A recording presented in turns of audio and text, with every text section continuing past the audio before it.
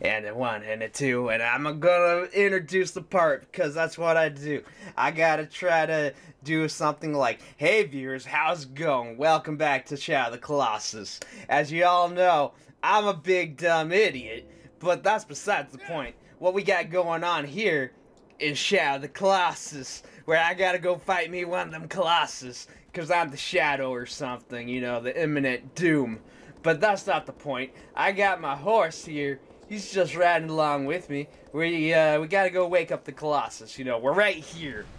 Action's gonna happen. You don't need to tell me, hey, let's hurry up the part, because it's already going. Okay, all I gotta do is just edge ever so carefully right here.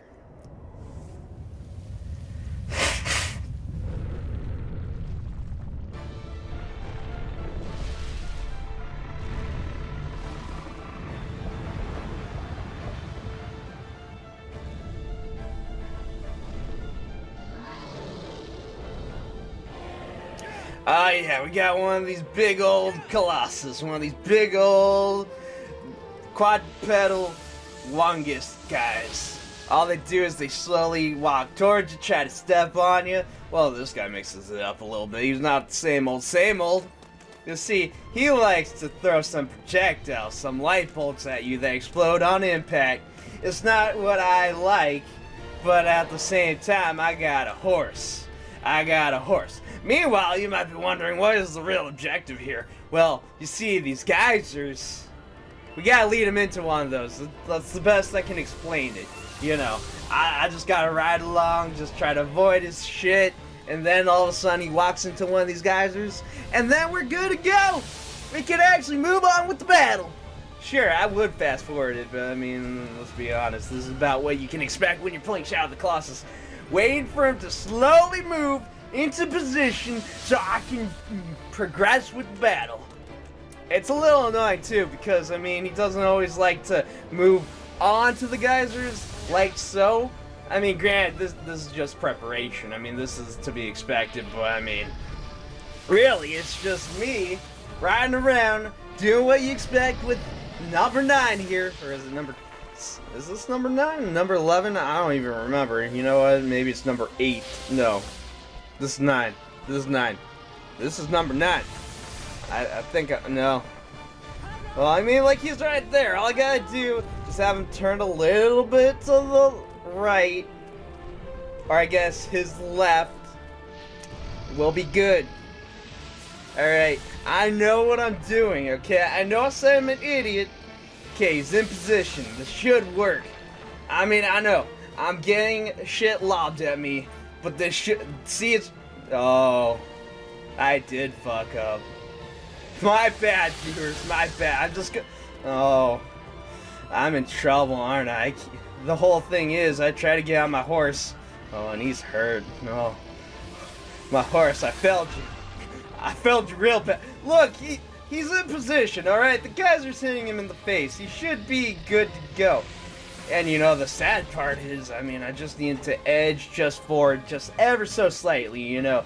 Just enough so that the geyser is really affecting him. You know, just take like 2 steps, we'll be good. 2 steps forward, I'll be happy.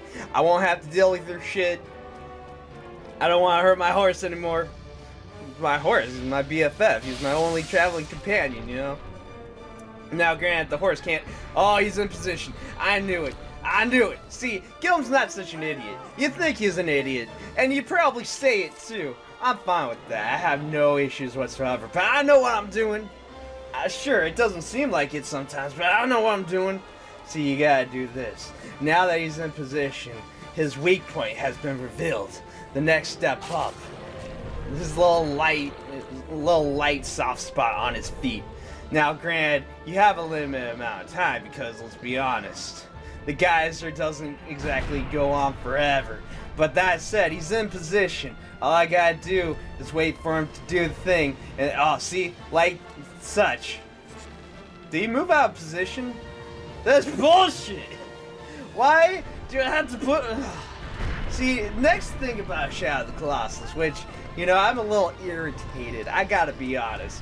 Not that I hate this game, it's a great game, but you see, when things just edge out ever so slightly and they're not on par, it's annoying, it's frustrating. Because I don't want to be stuck just... See, here we go. We got it. All I got... The Geyser ran out. The Geyser ran... Oh my god! You see, timing is a huge part of this game. It has puzzle elements. And you know, that's fine and all. I have no issue with this. This guy is epic, sure. But at the same time, you know, timing. You gotta get it ever so slightly. You gotta position him. You gotta shoot the underside of his feet, or at least the soft spot. You know, you gotta expose that. And then when all accumulates and adds up, it equals to success. I bring this up because I finally did it. That's what I was trying to do all along. And sure, I was stalling. I was trying to make up excuses, but I did it. All I gotta do is climb on his shell, climb on his soft underbelly. Sure, you might be thinking, so here's the weak point. But no, you're fools. You're all fools. It's just a facade. It's an upfront. It makes you think this is where you find the weak part, the weak point, the weakest part of his whole entire existence, but it's wrong. It's all wrong. Truth be told, you have to climb onto his shell. There's no fur or any sort of thing to climb onto his shell. Well, I mean, maybe there's indents that you can grab onto, but my point is, be very careful. That'll happen. You will overjump it, and then, you know, you will cry because you have to do it all over again. You don't want to do it all over again. I don't want to do it all over again. I gotta climb onto his forehead. That is the whole point that I'm trying to sum up here, you know. It's all leading up to this, and the song is playing my jam. Oh yeah, I can't fail, man. This is my no-fail song, okay? I gotta do it. Alright, I'm sorry, buddy. Your first part is annoying, and sure, you look very gentle up until you start lobbing shit at me. That's not cool, but at the same time, I mean, you got a pretty big jaw there. I don't really know what else to say other than, I mean, you're a little aggressive, you're a little violent. Sure, you don't really do that much damage, but it all keeps adding up. I think I've had enough, and all I gotta say is stab you in the forehead. And that's all I really can say about this guy. Do I feel bad? I mean, I guess that's the one question I have to say. Well, I mean, here's my final result.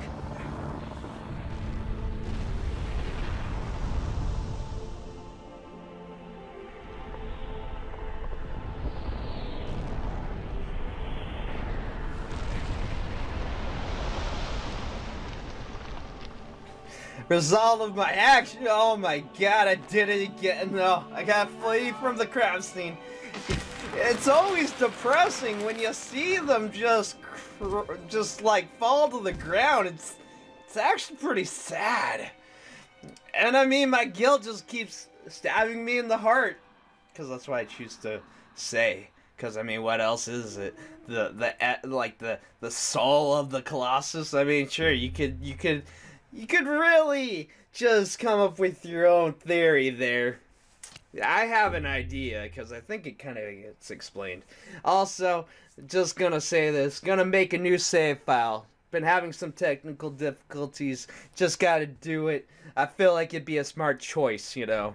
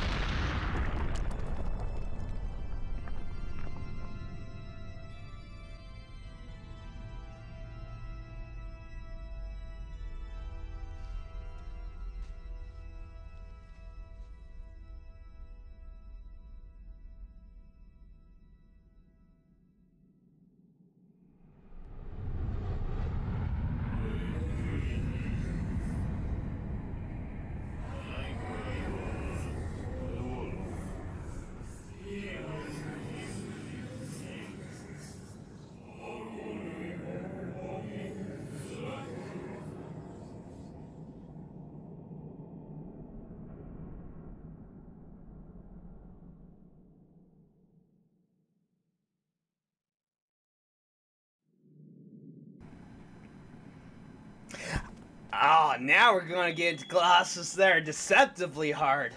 I mean, sure, they're easy if you know what you're doing, but then again, if you're an idiot like me, well, you're kind of up shit creek without a paddle now, but I digress, you know. That's not what we have going on here. What we have going on here is exploration. Maybe not hyper-exploration, because let's be honest, I mean, I do a lot of hyper-exploration. Sure, it sums up things, but at the same time, you know, I'm trying to get into the relatively, like, the relative path that you have to go.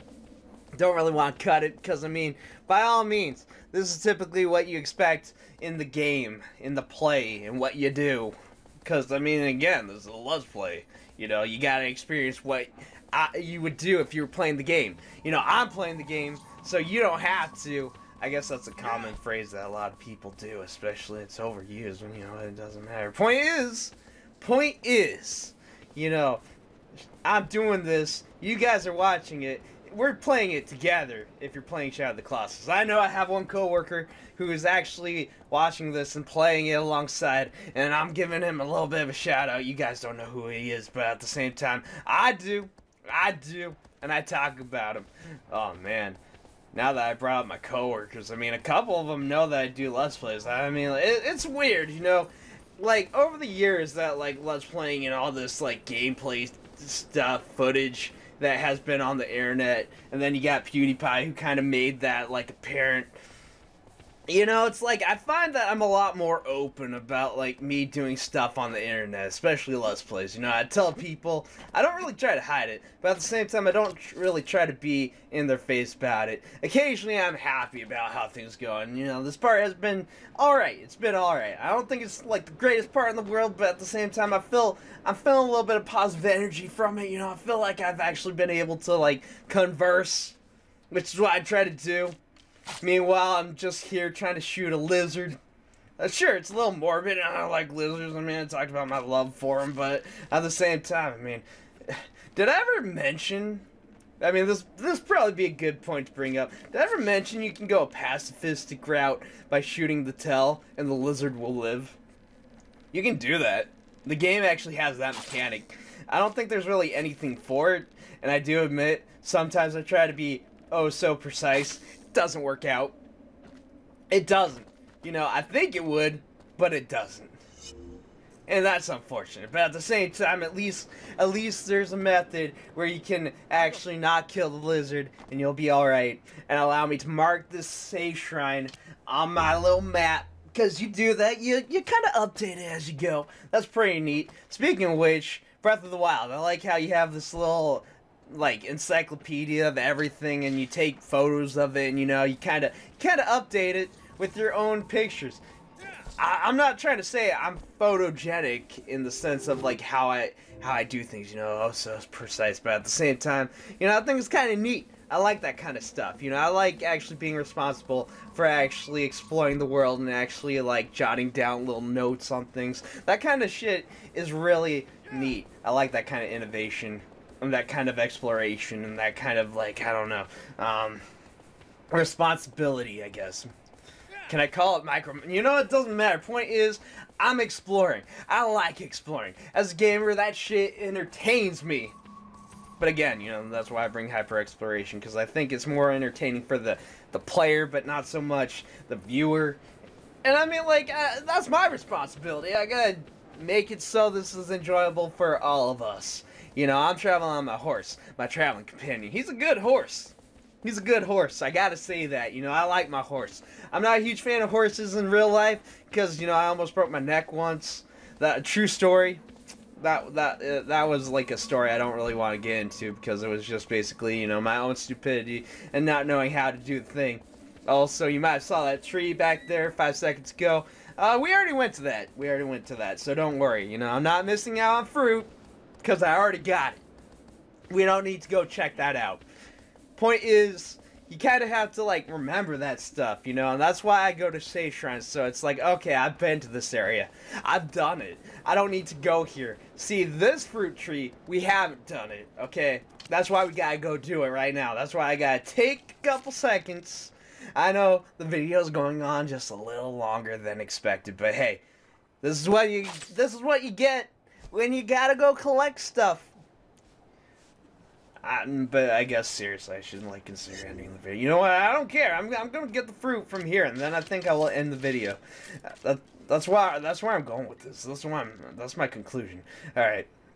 So you might be wondering, Gildem, have you figured out a method for like harvesting fruit? Like, have you figured it out? And it's like, I don't really think there's a method or anything, you know. This is just my consensus when it comes to trees. Sometimes it helps to climb them. Sometimes because like the leaves and the branches, they kind of get in the way. You can't really see it, especially depending on the fruit, because sometimes it's really hidden. And other times, I mean, like it does stand out pretty vibrantly because like the color schemes are pretty diverse in terms of like, you know, they don't really match up too well, so they stick out like a sore thumb. That said, sometimes you just need an edge, so you climb up the tree, you look very carefully. Generally, some branches will have like 2 to 3 pieces of fruit. Other times it'll just be like one small little thing of fruit on the whole entire tree. So, you know, I've figured out that like sometimes you'll find like I think the most I've ever found is like, I want to say 5, but I would not put it past saying I found 6. So like 5 to 6 pieces of fruit, like at most. Other times there'll be like 1, but for the most part I'd say like 3 to 4 pieces of fruit are generally, you'll find about 3 to 4 pieces of fruit, sometimes 2. But, like, usually that's pretty normal. That's pretty much, like, the norm that you can expect when going fruit hunting on a tree. I know I haven't really talked about that, and that's probably something I should have brought up super early in the part. But at the same time, you know, no time like the present. Also, one minor tidbit before I end the part, because this has gone on really, really long. Longer than I expected. Sometimes you'll go look for fruit, and you'll realize it's despawned. The only advice I have for that is maybe like try to go somewhere else, kind of out of camera or something. I don't know. Go to that safe shrine over there, and then you'll find it. You'll find it. It'll respawn on the tree. That's what my consensus is. But anyways, I'm gonna end it off here because this part has gone on a little bit longer. Didn't mean for it to, but it is what it is. So next time, going to that sand dune.